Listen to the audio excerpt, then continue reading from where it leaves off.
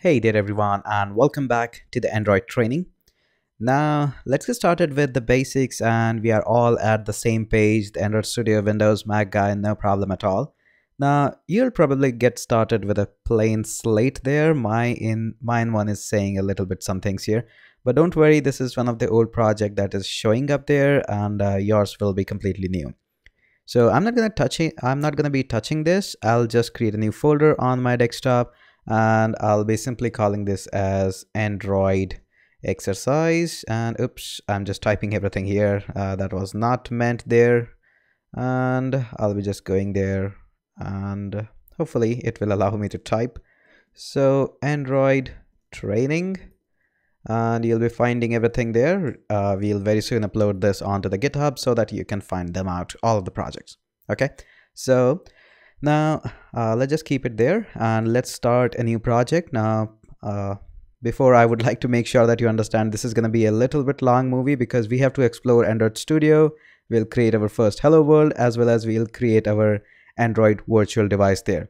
So let's just call this project as simply test and make sure that the first letter is capital.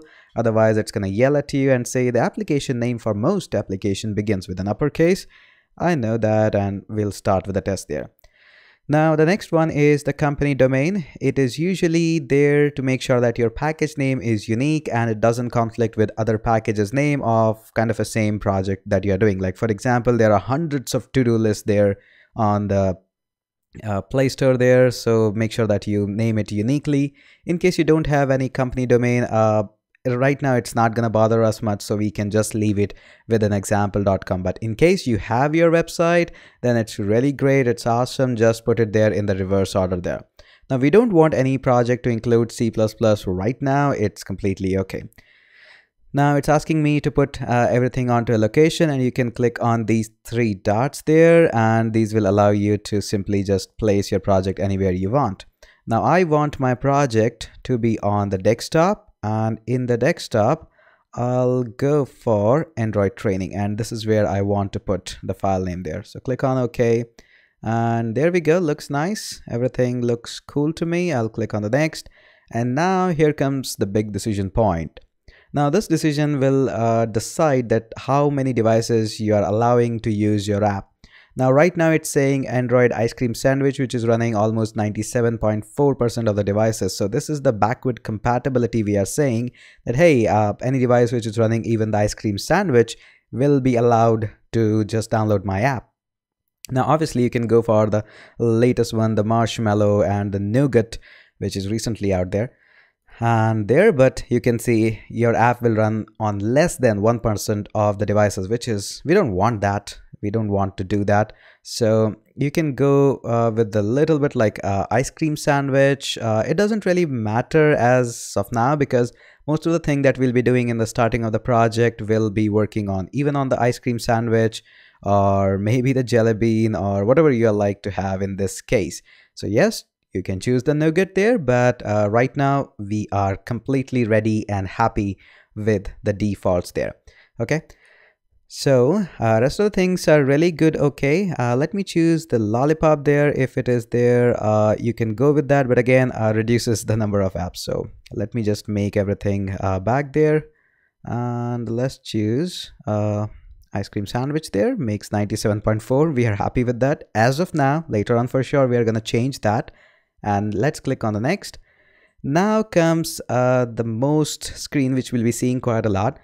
Now Android gives you a lot of options as a startup screen. Definitely you can add more and can change them on the later on time, but right now it says hey, you can choose basic activity, empty activity. Activity just basically is the screen that you see in other programming environment. You call them as a scene.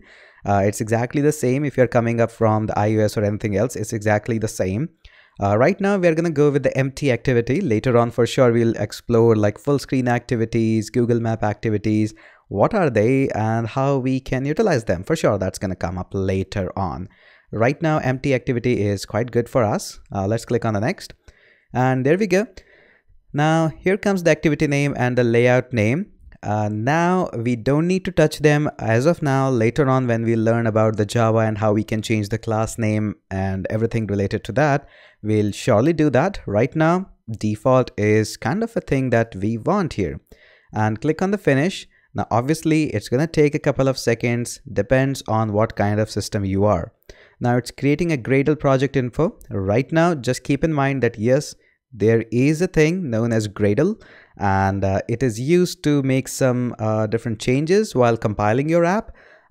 Later on, surely we'll explore that, but right now we don't need to touch that at all. So it's opening up. It shows a startup tip at the very end. It's annoying for me, so I'm gonna just uncheck that. That says show tips on the startup, and I'm gonna close because it annoys me. If you want tips every time you open it up, then for sure just keep it there. I'll close that. Now, this is the first project that you'll have. Yours might be simply closed like that, just like that. So there you see two folders there. The Gradle script, which we won't be touching right now, as I just mentioned, and then we have an app folder. In the app folder, we have manifests, the XML file for our Android app there, and you need to double click that to load that file, and I'll just close that. Right now we don't need it. Then we have got the Java, the meat part of our app, and we won't be touching the two test folders there, this one and this one. Our main part is going to be inside this folder where our main activity file is placed, and this is our main activity file, by the way. Okay.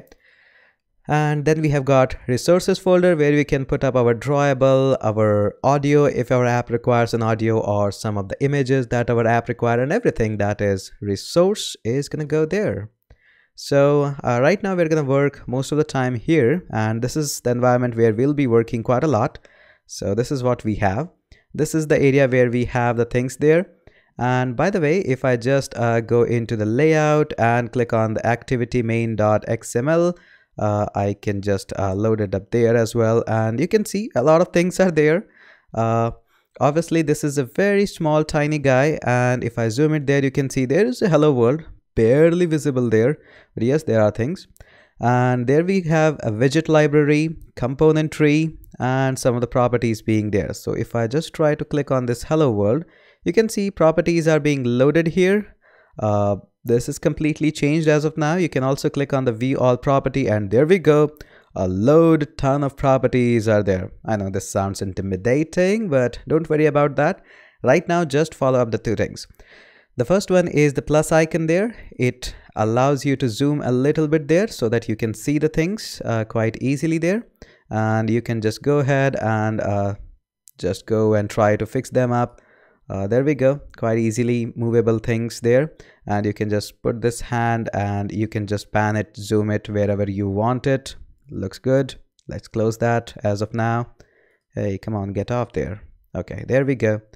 And the important part is we want to run this hello world now, but we haven't created any AVD, Android virtual device, but still I'm gonna hit the run. So there we go.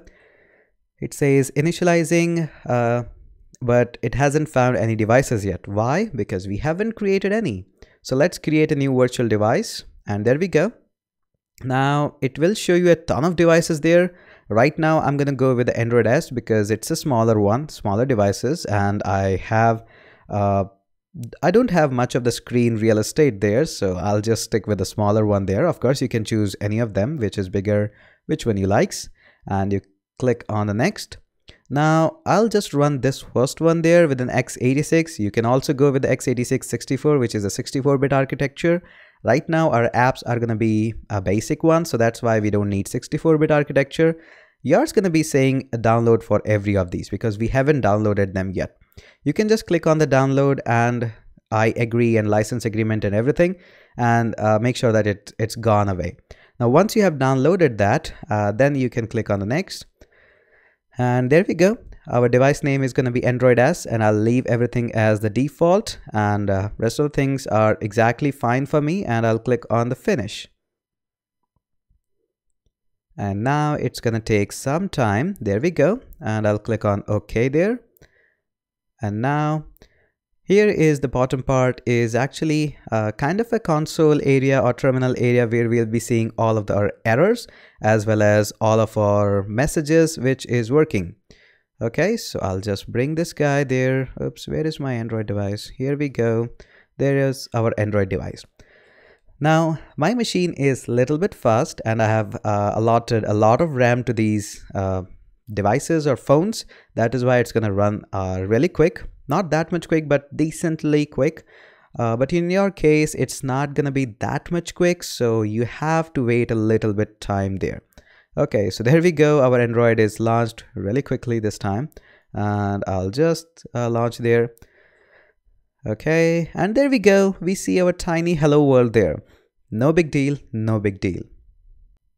I know we have done a tons of things there, but it's completely okay that you have run your first hello world app and that's it what we are going to do here, because I know I have worked really smoothly in this video and it was a little bit quick, I do agree, and yours going to take a little bit while, and we'll catch up again in the next video.